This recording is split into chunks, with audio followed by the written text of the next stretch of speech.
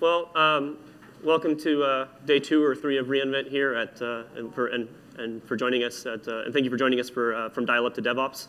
My name is Elon Rabinovich. I lead the longtime Datadog user, now lead our community and evangelism team. And today we're going to talk a little bit about moving to the cloud, monitoring, and just sort of how AOL has adopted Datadog in that process. A lot of focus on culture and DevOps and how that enables these things. And this is my co-presenter, Alan. Hey guys, I'm Alan Milford. I'm from AOL's London office. I'm a system architect there. I've been there about 6 years. So I'm just going to basically talk about some of our experiences that we've had going from where we were back in the day to the current systems we've run with now. So I guess we'll just kick straight off with it. There aren't many modern internet-based businesses that can claim they were founded before the start of the World Wide Web. But AOL was one of those, founded back in 1983, which was just slightly before I was founded. Back when computers looked a bit like this. Hands up who actually owned one of these. Anyone in the room? No? Oh, a couple, that's impressive. So obviously, I mean, a few things have changed in that time, in basically the entire industry, and almost everything that brought us all to reInvent here has happened in that time since 1983. And not least of which, a few things have changed for us as a business. We're obviously primarily known as the company that got 35 million people online for the first time, but that's not necessarily what it's like on the inside for us anymore. At this point in time, we're actually made up of 68 different businesses. In the last few years, that's mostly focused on a couple areas. The first is content. So we're responsible for hosting some of the world's biggest online content brands, like the Huffington Post, TechCrunch, and Gadget, MapQuest, some of you, a lot of you might use. But the other side of the business is advertising, of which we're made up of 15 different companies. Starting back in 2004, where we purchased advertising.com, we've purchased a lot of companies in various sectors, from display advertising on the desktop, mobile, video, analytics, data science. And all these companies come together and allow us to offer a comprehensive product offering of online advertising across desktop, mobile, and TV, under the banner of AOL platforms, which is where I live. So with all this coming together, what does this look like internally for us? Well, obviously, with that many businesses, we've got many complex systems. And advertising in itself is a particularly complex industry. It's not just the case if you have a bank of servers serving ads in the background. All of the systems that we run tend to be extremely high traffic. Now, what do I mean by high traffic? Well, so one of the talks I went to yesterday was on mitigating denial of service attacks. And the example they gave was, at one point at peak, the system was receiving 200,000 requests per second. And this was like a really bad attack. Whereas for us, that's kind of like minimal load for some of our systems. Now, obviously, we run with a significantly larger server farm than they do. But that's the kind of our minimum load. Up to our maximum load systems, where we geo-distribute across the world, we're looking at something in the region of 1 to 2 million requests a second for some of our applications. And all of these applications have to reply very, very quickly. We're talking in the region of 1 to 2 milliseconds, 5 milliseconds, something like that.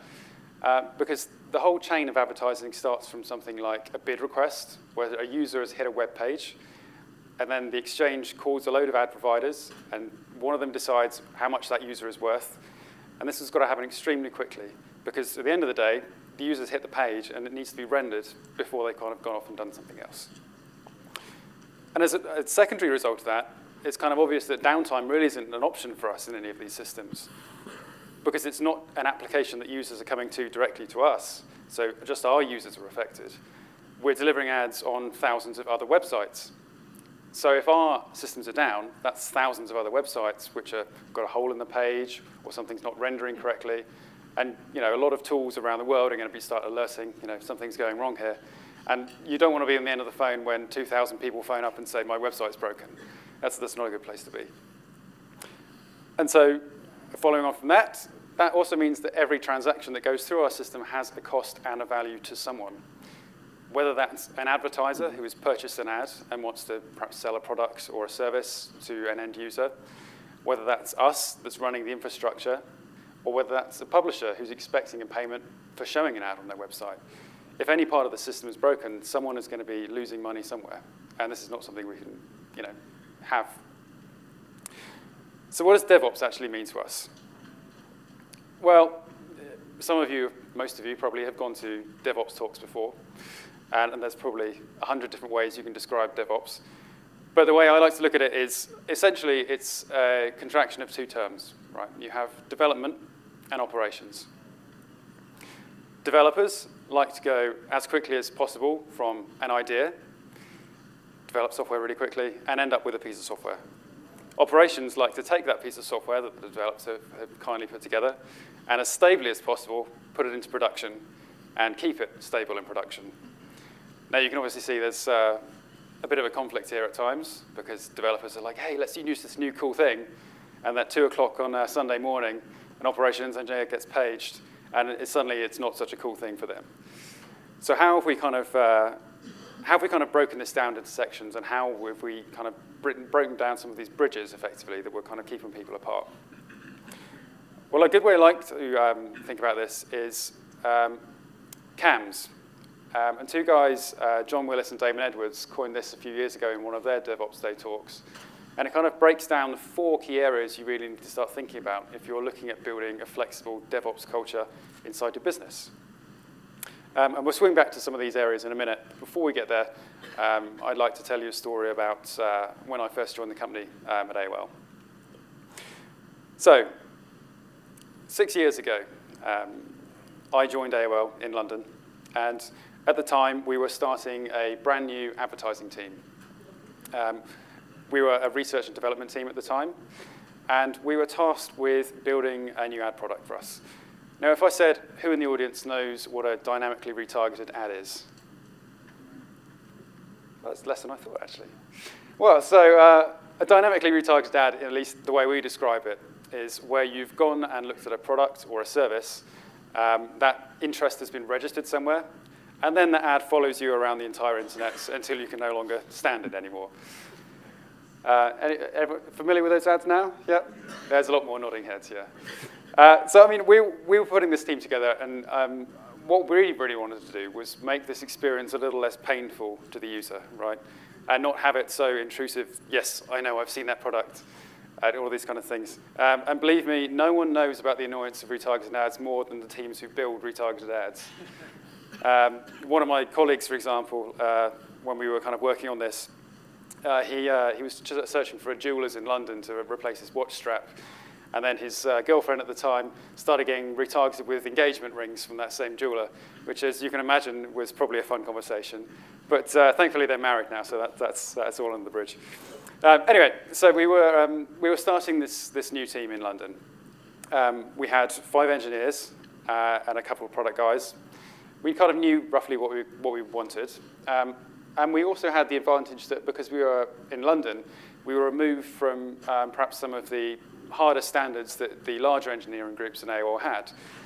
So we had the flexibility to kind of go out and look for the right tool to solve the problem we were looking at.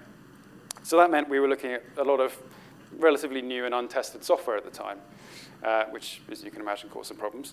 And we had no QA either. We were just 5 engineers, 2 product guys, running new software on a new product. I mean, this sounds like a little recipe for disaster, right? Everything was new. But not necessarily. Because if you think about the first thing in the CAMS acronym, it's culture. And as it happened, the team I was working with had all worked together before in one way or another. London's a smaller tech industry than you might think. And through various different positions at various different companies, a lot of us knew each other already, which made life a lot easier because despite the fact we had a particularly tight deadline and we were working with a lot of unknowns, we knew how each other worked. We knew how to not step on toes, what was going to make someone angry. And so we were able to hit the ground running pretty quickly and kind of really get some momentum into what we were building. So we started building our web application, which starts the way that most web applications start. We have a web server that writes some data to a database. And in our case, what we were serving out of the web server was just a small, clear image that sat on some internal AOL properties. And when that image was loaded, through the query string, we loaded some data about the page, such as the category, like sports, cars, shopping, etc. And then we logged this into the database. And this formed the first basis of our data collection layer, as we called it, just so we could start testing how we could efficiently collect this data before we kind of did some more in-depth analysis on it. And so from there, we started collecting data. And then we very quickly needed a second database. So we sharded our database. And then as we started rolling out more, we needed a second web server. And then we needed to grow some more. But by this point, we sort of deployed on a few of the mid-size AOL properties where we were collecting a reasonable amount of data. But we wanted to kind of scale that up and do a full-scale deployment across some of the real large AOL properties where we're talking hundreds of thousands of requests per second. So it was time to scale up properly and take our kind of basic design of an application and actually be able to run it at a much, much larger scale. But how would you do that? How do you scale up an application to a proper production workload and a scale the size of AOL? Well, you take a kind of a rough estimate of all the websites you're going to be running on, because remember, it's kind of like a combination of all the traffic that they have, because they're all going to be hitting you. And then you look at your current load of your servers, how much CPU am I using, how much memory am I using? And then you kind of put your finger in the air and say, yeah, I think roughly that's what it's going to be based on the kind of hardware differences we've got. And you come up with an idea and you say, OK, I'm going to need X number of servers. And then one of you fills out a very long form that said, I'd like 25 servers, please. Then you email this form to someone else in the business, who emails it to someone else, who contacts the vendor and said, hello, I'd like to buy 45 servers, please. And then the vendor says, OK, that'll be fine. That'll be 4 to 5 weeks. OK. Then 4 to 5 weeks later, all these lovely shiny servers arrive on the edge of your data center. And someone kind of takes them in, plugs them into the rack, and then pass them on to another team, which installs the OS, does the networking, security, et cetera. Then that team passes it on to your operations team. And eventually, somewhere down the line, they come back to you and say, OK, all those servers you ordered 8 weeks ago, we're now ready to install them, which is great. Fantastic. It's only 8 weeks have gone by. Brilliant. And this is what we ended up with. So this was kind of like a rough, slightly simplified view of what our application looked like at our first scale production release. At the top in gray, we had our central tier of load balancers, which were managed by AOL Central Tech. And everything else in blue was our application. So we had a tier of web servers that then wrote to a series of message queues. And then we had some processing workers, which then took that and offloaded it into the database. We added that extra step in at about 4:35 one morning after we discovered some particularly interesting quirks of the way things were being cached. And databases falling over and that. So it just made sense to kind of abstract that just a little bit. And although we were in one data center at this point, we were pretty solid in terms of how we could handle failures, at least in this kind of one unit. Because if any of our web servers died, we had enough there to take over the load, redundant message queues, redundant processing workers, and a sharded database that was replicated within itself. So we were pretty certain that we could handle disk failures, server failures, even a rack failure to an extent. So we were done. Right, fantastic. Our architecture's up, it's running, everything's stable, everything's working as expected, our product owners are happy, we're happy, and everything is running smoothly. If any of you run a website or are in advertising, this is kind of what you would probably generally expect in terms of a traffic graph.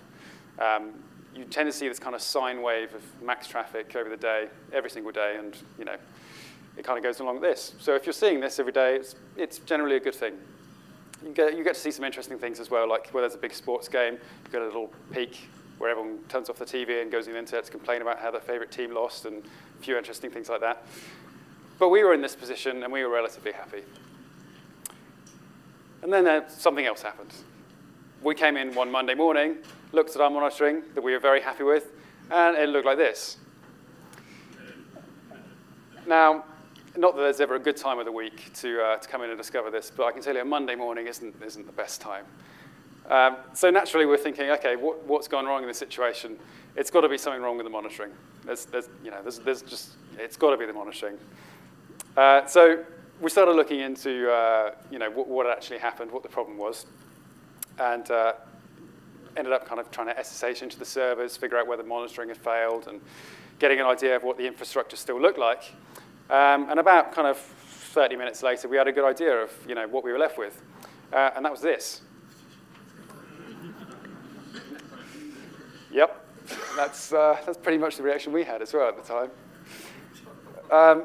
So what had happened?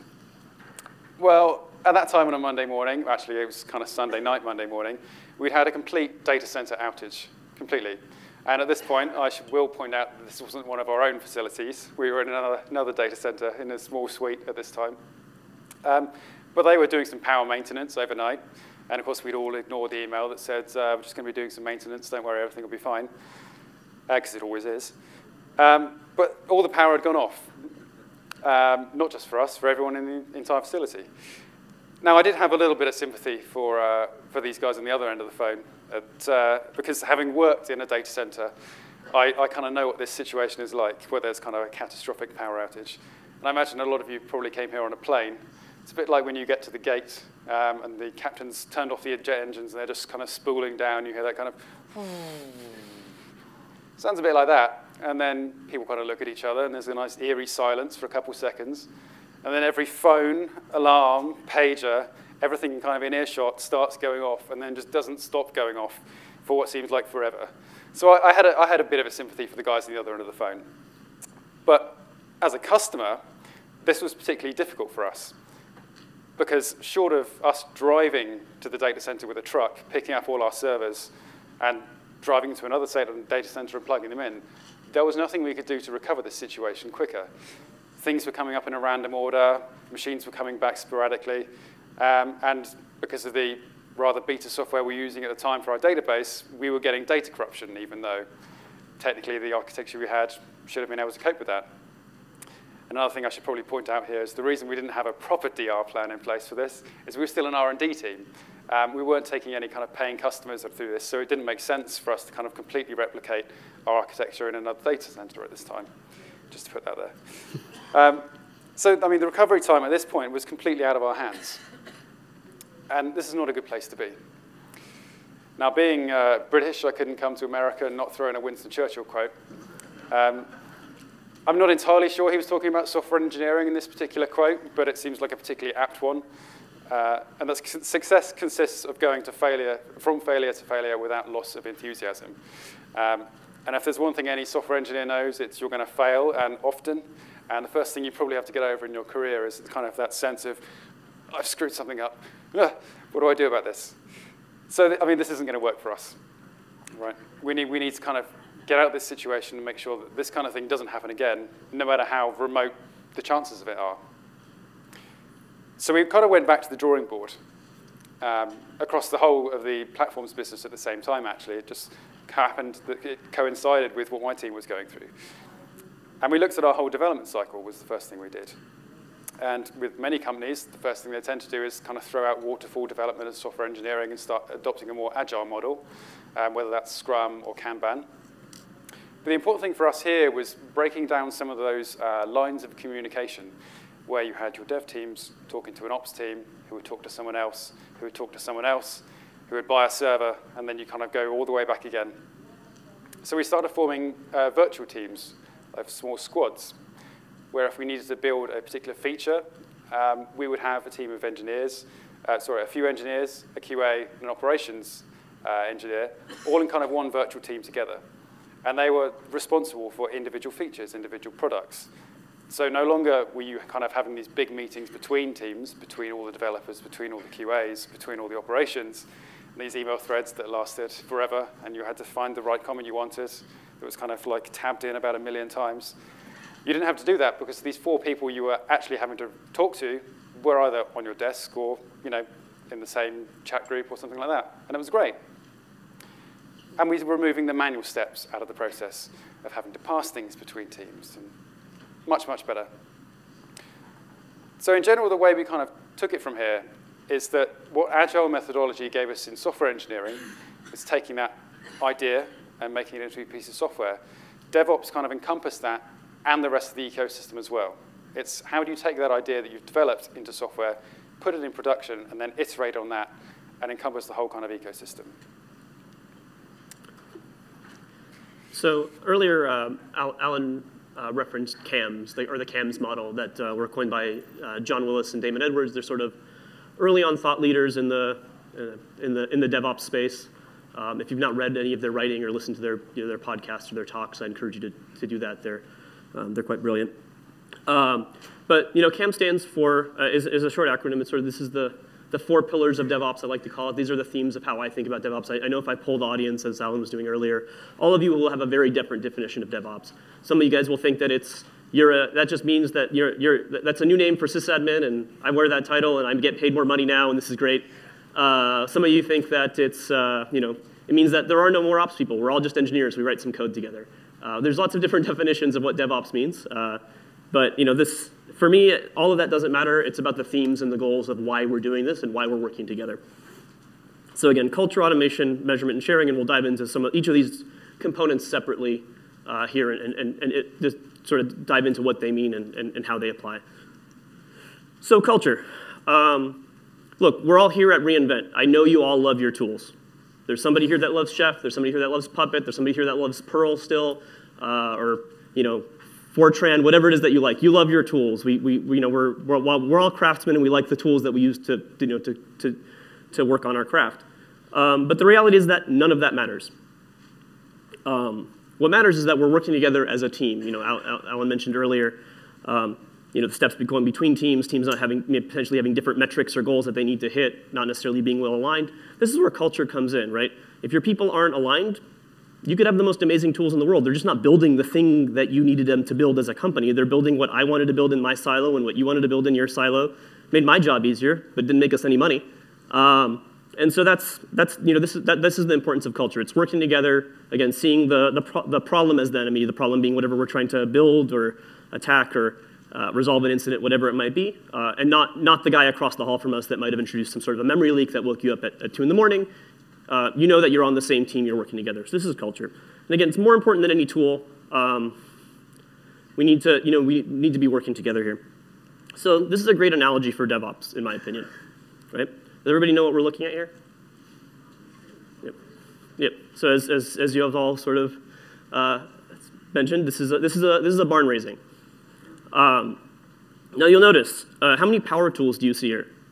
Any skill saws or like things with Makita logos on them or anything with a power, like electric, battery in it? No, right? We're using 200-year-old methods to build a barn in a day, probably even less than a day. And we're doing it successfully over and over and over again. This is success.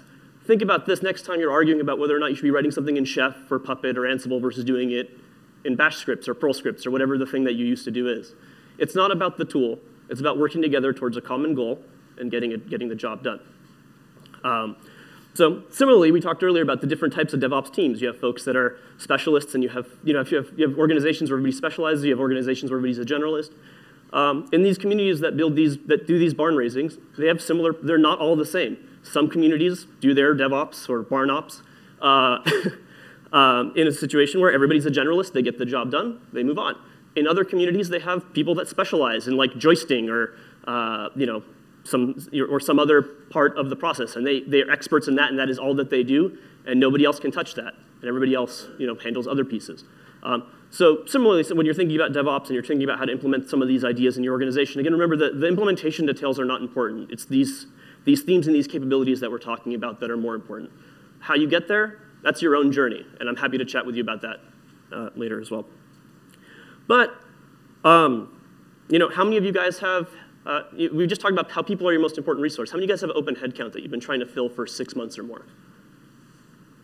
I mean, everybody's sort of raising their hand under the table here, but yes, like people are our bottleneck at this point. It's no longer waiting 8 weeks for a server to show up from one of the menu manufacturers that will sell you servers. It's about getting people to do something with those servers or to think about the problems that we need to solve, design where we need to go. And this is where automation comes in. This is the A in CAMs. So once you got your people aligned and you're working in the right direction, you know where you want to go, get yourself a crane, move faster. Sure, get yourself some of that modern technology that we've all been talking about, those tools we love, and become an expert in them, become a craftsman in your trade. But again, what you'll notice is there's a guy at the top of that crane there with a walkie-talkie, and he's not like just dropping containers wherever he feels like doing it. He's talking with the rest of the team and communicating about the plan. They know what ship it's going to go on or where they're going to drop the piece of wood or whatever it might be. And so think about it in the same way. When you're working with your tools, you want to do the same thing in your organization. Try to scale up with, as you're scaling up, communicate with others and scale up with code rather than with people, because you're not be able to, you can't throw people at this problem forever. You need to be able to move a little bit faster than that. with that. Yeah, so as Elon mentioned, it's all about kind of scaling up with the code rather than the people. And I mean, with a conference of 24,000 people, I'm sure there's at least one person here with a t-shirt that says, "Be quiet before I replace you with a very small shell script." And this is, so some laughs, you may have seen them already. If you haven't, tweet me a picture. I'm sure there's at least one here. We have a bet about this, Yeah, please. we had a bet about this, so help us settle it. So, I mean, what does this actually mean? Well, you're not actually replacing people with shell scripts, right? What you're doing is you're replacing the busy work that people are doing with shell scripts and freeing them up to do more important tasks that they probably didn't have time to before. So the way we kind of tackle this in platforms is, I mean, yes, we were a very old business. We had a lot of build systems internally before. We had a lot of ways of deploying our systems. That way of automating things wasn't new to us. But what was new to us was some of the tooling in place that we had. So we started standardizing on Jenkins for doing our continuous integration. And there's a couple of reasons for this. One, because coming from so many businesses, you kind of immediately cut down the ways that people wanted to do things. There was no longer 15 ways of deploying an application. There was just one way, and one dashboard where teams could look at everyone else's build pipeline and say, "Oh, that looks a bit cool. I'll take a bit of that, and I'll take a bit of that." And there was kind of a standard approach where if you were jumping between teams, you kind of knew how it was going to work and didn't have to train yourself up on another way of automating whatever it was they were doing. And of course, the other important thing is when you are bringing new people into the company, the chances are they're going to be more familiar with Jenkins than the 20-year-old build system you're using. So again, that's another kind of key benefit that you get by doing this.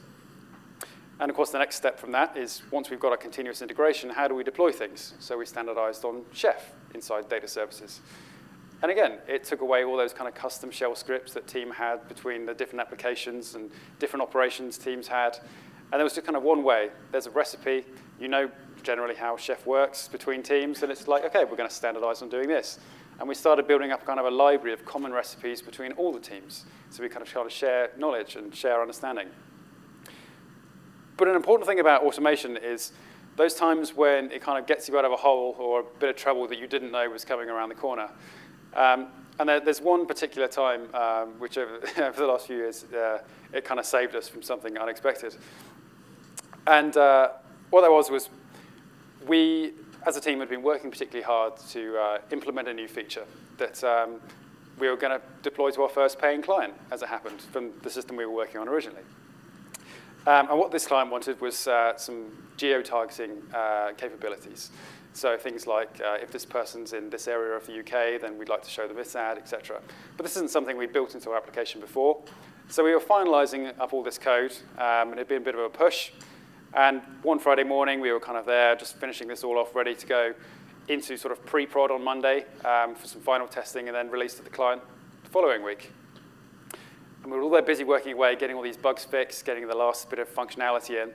And then all of a sudden, someone ran up the stairs in our office, screaming, "Get out! There's a crazy person!" And we were like, "What?" Ran down the stairs again, didn't see where they went. And so we're kind of looking at each other thinking, well, that was weird. Like, don't know what's going on here. So we thought, OK, we'll take a break, see what's going on, take 5 minutes. And my colleague and I walked down the stairs, and this person's nowhere to be seen.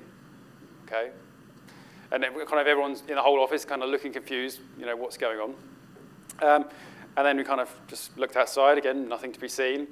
And there's a Starbucks at the end of our street, so we're like, look, let's just go and get a coffee and just, regroup for a few minutes and then kind of get on with the work we need to do the rest of the morning. So we get to the end of the road, and it's on the corner of Tottenham Court Road, and I don't know if any of you know it in London, but it's a long, straight road that's one way.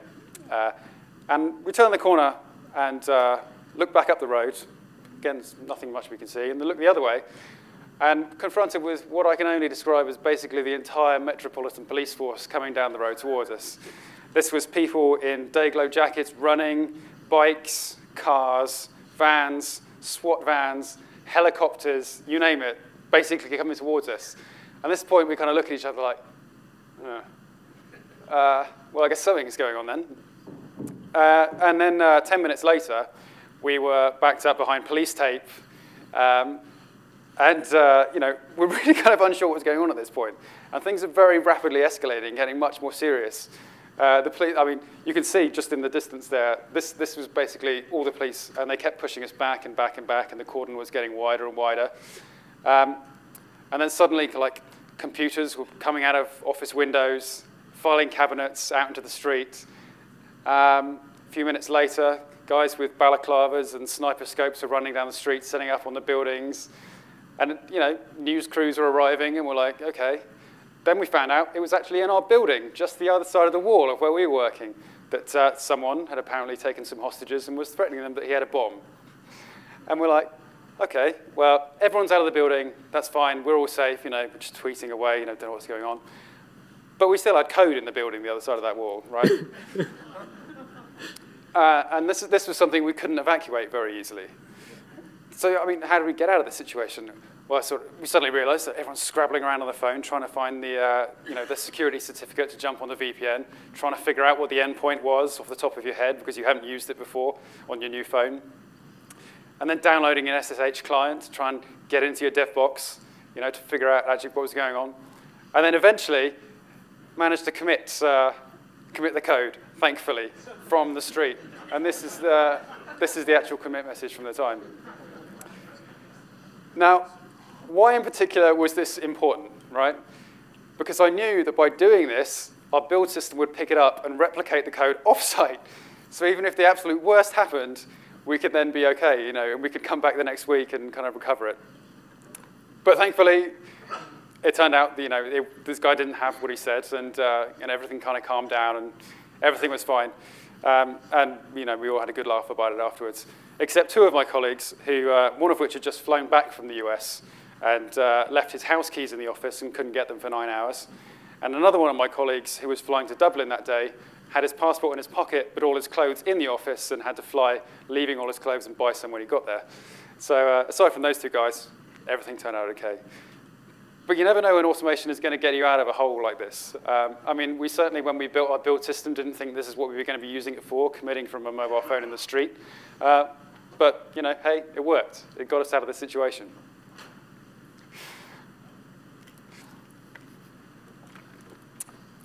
And as it happens, this same release is actually, completely by coincidence, was the same release where we stopped using physical servers. And we went to the cloud. We started using virtual machines. Now, we did this in a way that perhaps a few companies may have come across. Inside AOL, we had a lot of infrastructure already. We had a lot of data centers, a lot of space, a lot of teams who knew how to run data centers and servers. But we didn't have the flexibility to sort of use the more virtual environments that teams were taking advantage of in other companies. So how do we get around this is we set up a cloud team internally. And we started building our own internal private cloud. And this team was responsible for building a completely new interface that development teams could go to and say, look, I want to spin up 5 virtual machines with 2 CPUs, 32 gigs of RAM, et cetera. And then 10 minutes later, the team had their machines, which was fantastic. There was no more waiting 8 weeks for this thread of paperwork to go back and forth and machines to be delivered and all that. So almost instantly, development speed was increased because you could get things to production much quicker and there was no more waiting on hardware. But one of the other advantages that this gave us was overnight parity between all different development environments. So that's going from where people were developing on their laptop to copying it to like a basic dev environment, which is probably an old desktop somewhere in the corner of the office, to another environment, which is QA or pre-prod, which is an old server in the back of the data center somewhere. And then eventually to your full production server, which was generally probably the most expensive with the most CPUs. And you always had that kind of bit of guesswork of, well, it runs this well on my laptop, or it runs this well on this kind of 1 core, but my production machine has got 16 cores and twice the number of IOPS and things like that. But that was all kind of solved in one fell swoop, basically, because it doesn't matter whether it was dev, QA, or prod, the environment was exactly the same. It was deployed in the same way. It was the same image. And the other advantage is we had that this was all managed in-house, at least initially. And we had teams that were responsible for doing this. So we were able to keep our kind of strong internal security model. Being the business that we are, with a subscriber base and various different services, we have things like personal data, which needs to be completely separate from other data. So we were able to keep this, and we didn't have to worry about kind of differences in networking things. But one of the problems we came across is there's kind of a downside in that if you say to development teams, you can just spin up as many machines as you want now, and they'll just be there. They'll just go and do that. I mean, don't give a team a credit card and say, hey, just go and do this, because they will. And then suddenly you'll find that where it was very slowly filling up your data center of physical machines, if you say you can spin up 100 virtual machines, they'll be like, OK. And then your capacity has just kind of gone like that, which was a bit of an issue for us, because provisioning hypervisors then was kind of a lot more difficult, because the cloud team that was responsible for managing this had to go out and buy the servers and go through the whole chain again. But this was hidden from the development teams.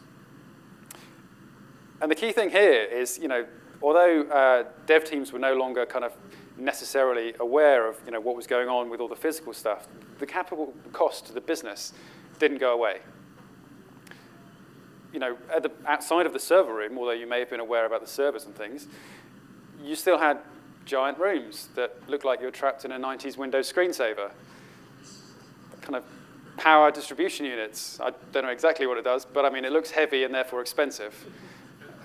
Literally tons of batteries, and banks and banks of 2 megawatt generators, which would probably restart the world if they needed to.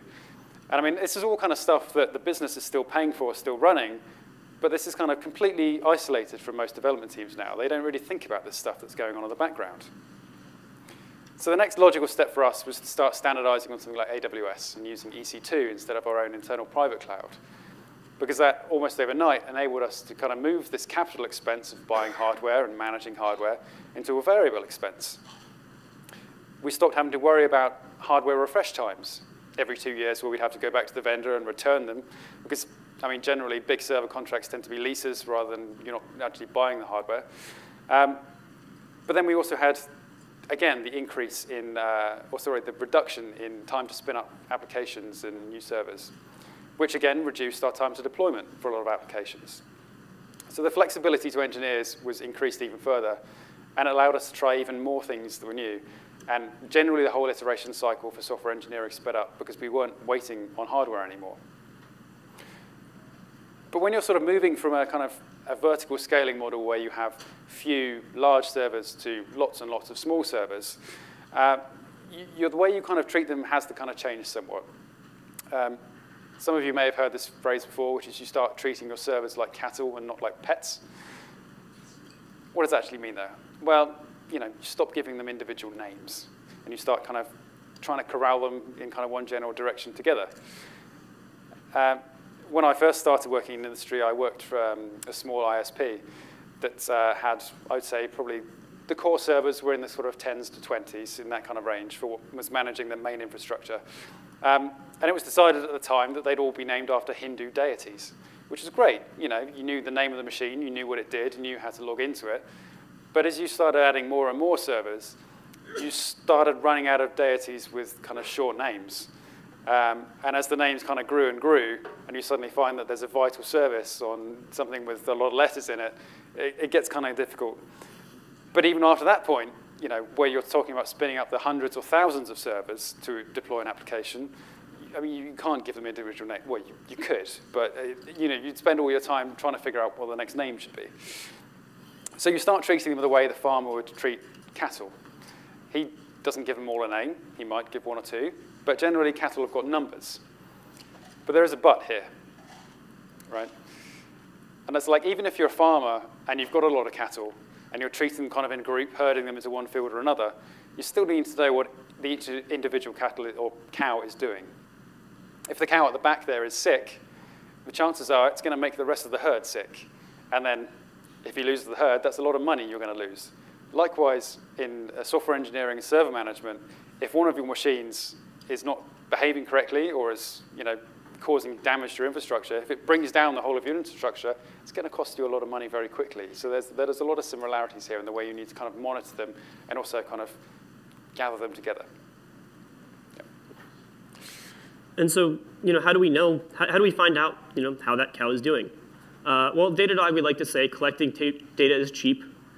But not having it when you need it can be really expensive, right? We're all here at reInvent. I tried to do the math. I usually have some math that I give here about how cheap it is to store data in S3 these days, and it is. The problem is they keep changing the number, so it's always going down. So it's even like this sort of proves my point. Collecting data and storing that data is quite cheap in today's era, and so collect everything that you can. That being said, we haven't made the same progress on time travel. Marty and Doc Brown still have not given me my hoverboard or my DeLorean. And so I can't go back in time when we had an outage and find out why we had that outage, get the data, and debug it. So again, collecting data is cheap, but not having it when you need it, super expensive. So what does that mean? Well, if it moves, measure it. And if it doesn't move, you should still measure it, because at some point, it might move. And you want to be ready for that. This means asking questions both about system metrics, but also about business metrics. How's your application performing? How happy are your customers today? How are individual servers working, but how are all your servers working together in unison? What does the global story look like? And of course, Datadog can help you with that. And I'm not going to pitch. I know this is a sponsored session, but this is not a Datadog ad anyways. Come by the Datadog booth down on the expo floor. I'd be happy to give you a demo of all the cool things we can do there.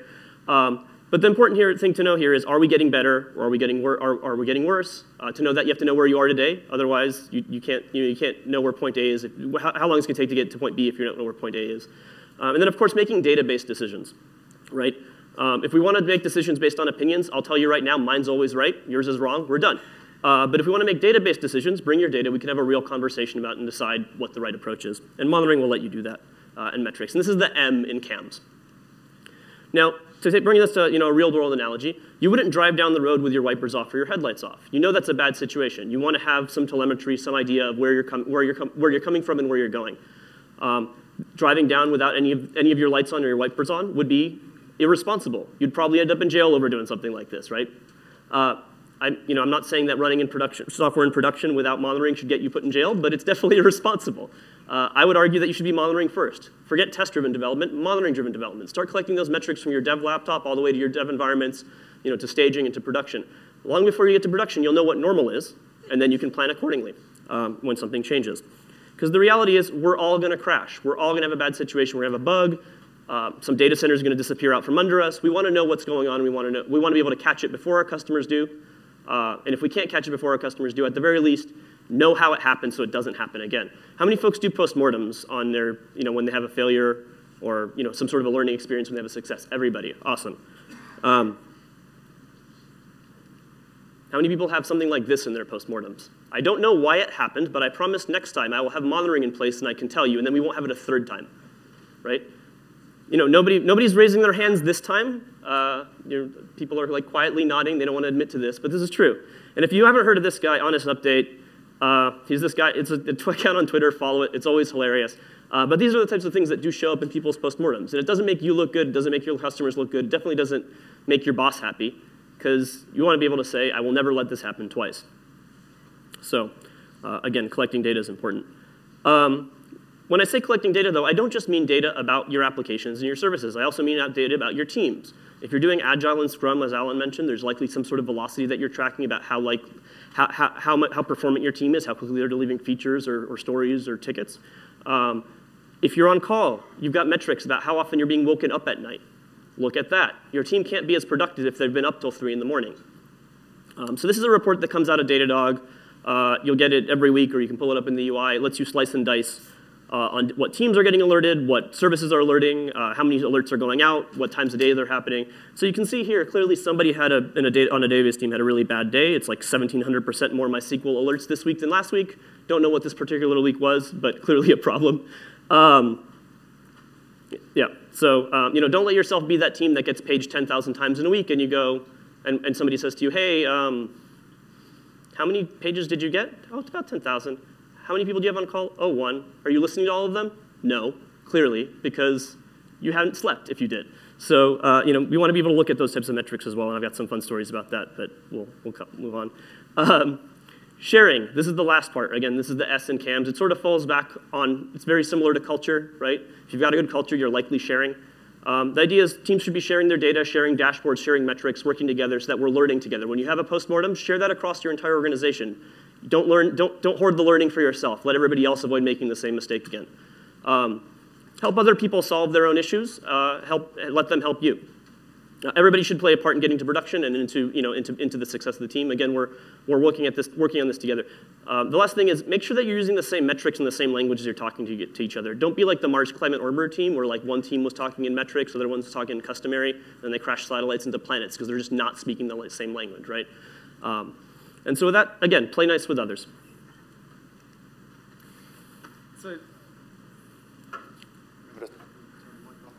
So going to what Elon said, it's like when we started using Datadog for our monitoring, there was a lot of things that we came across that, unexpected things where barriers have been broken down between teams and things were starting to get streamlined. So this is a dashboard that I came across a little while ago that 5 teams had put together by themselves to try and solve an individual issue.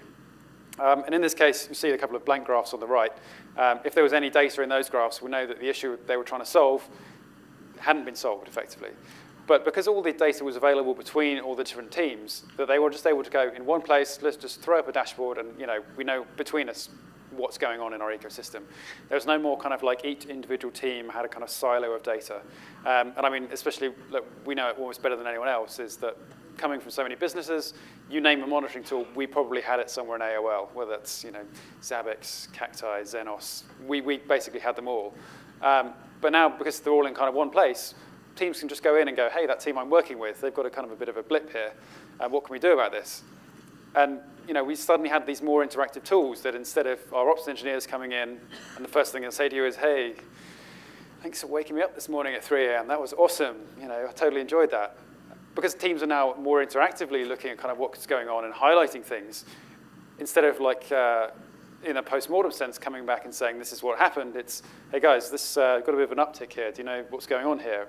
And them instantly getting kind of notified in their Slack channel so they can kind of look at it preemptively before things really start to go wrong. So, I mean, just to kind of round up, what did we learn from this kind of process going from where we were to kind of where we are now? And the first thing is you really need to kind of push hard to refactor your applications when you're moving from a traditional kind of vertical scaling data center model to a kind of a cloud ops model. There's a few reasons for this. Number one is you're probably not going to be using it as efficiently as you can if you just kind of pick up your application and throw it in the cloud.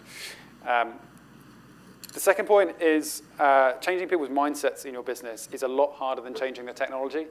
Hands up who's come across people that say, we've always done it this way? Yeah? Yeah, basically everyone. That's much more difficult than installing the new version of Jenkins or Jira or something like that. But then coming back to the data point is you start giving people the data to make their own decisions and empower them to make decisions based on that. So they know exactly what's going on in the ecosystem, and they know how to solve it because there's no more kind of guesswork of driving down the road without your lights on. But the key thing here is don't search for a silver bullet in your organization to solve this. This is a learning process for everything, and the data is absolutely key to what's going on. And understanding your workloads about how your servers and your applications are performing in real-world production scale. The analogy I like to give is you wouldn't heat your home all day in summer. In Britain, obviously, coming to Vegas, maybe a better example would have been you wouldn't run your AC all day in winter. I wish they didn't in my hotel room. Got back last night, it was freezing. So likewise, in production scale, where we used to buy physical machines to handle your maximum peak load that you were expecting, and the rest of the time they were just kind of heating up a data center somewhere. If you're doing that in the cloud, you're just kind of burning money effectively, right? Scale down for the load you're currently using and then scale up when you need it. Don't be running things for your maximum load all the time. So just to kind of finish off, there's 3 points I'd like you to take away from this. The first one is build a culture that can quickly adapt to change, whether that's inside your team, in between teams. If something is going to come over the horizon and surprise people, you want them to be like, hey, this is pretty cool, we should get on this, and not like, ugh, don't really feel like doing that. We'll just kind of keep doing what we're doing, because that's not going to help. And that's regardless of whether it's new tooling or new process. And when you bring in that new process, that process should make life easier for people and not just be a checklist. Again, let's just do a quick poll of how many people have filled in 50 fields in a Jira ticket and had no one ever read it.